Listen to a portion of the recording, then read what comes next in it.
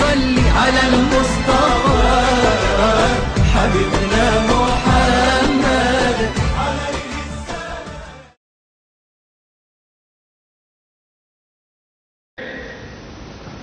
So he revolted and he succeeded in ousting the Portuguese. So you are Muslims today, alhamdulillah. Had it not been in the 15th century or so, all would have been dipped in the water and taken out as Christians, and all today you are eating pieces of bread in what is called the Holy Communion. He said, this is the flesh of Jesus. You'd be drinking wine and said, this is the blood of Jesus. That would have been your pastime every Sunday morning, eating the flesh of Jesus and drinking the blood of Jesus. Alhamdulillah, you are safe from that. You can never thank Allah enough for that. So they want to convert you. They're not just satisfied you are slaving for them. You can do their work at their bidding, at the double. They are not satisfied. They must have you converted. And this is an experience, an eternal experience the Muslims are having all over the world. We Muslims, we are telling the Christians in my country that we Muslims, we believe in Jesus. Hazrat Isa alayhi salam. We say Isa alayhi salam. Isa, Jesus, may peace be upon him. That we believe in him. We believe that he was one of the mightiest messengers of God. We believe that he was born miraculously, without any male intervention, a miracle of Allah's creation.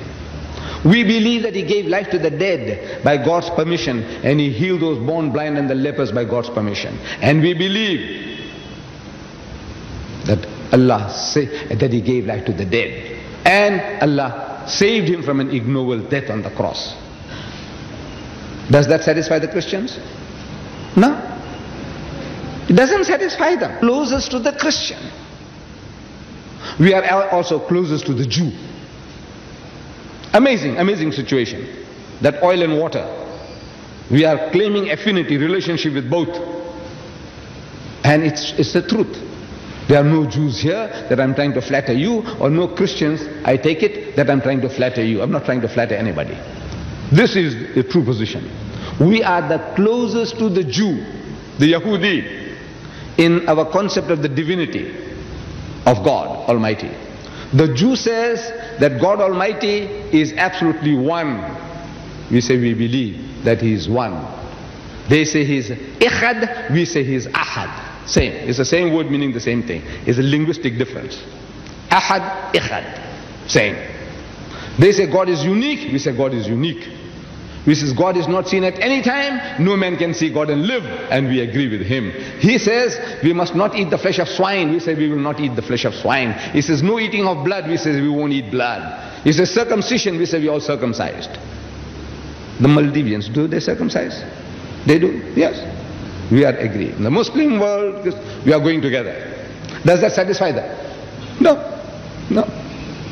That doesn't satisfy. The Christians, when we say we believe in Jesus, he is the Masihullah, nothing satisfies them. They want you to be baptized, put you in the water and take you out, put you in as Muslim and take you out as Christian. Transformation. Now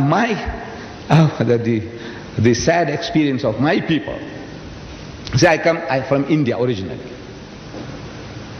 I come originally from India, from the west coast of India.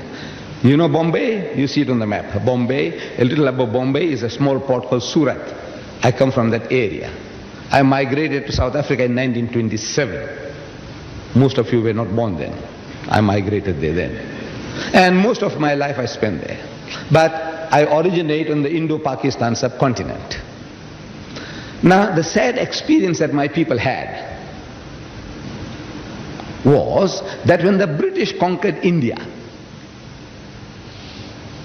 they realized that at any time anybody will give them trouble, it will be the Muslims.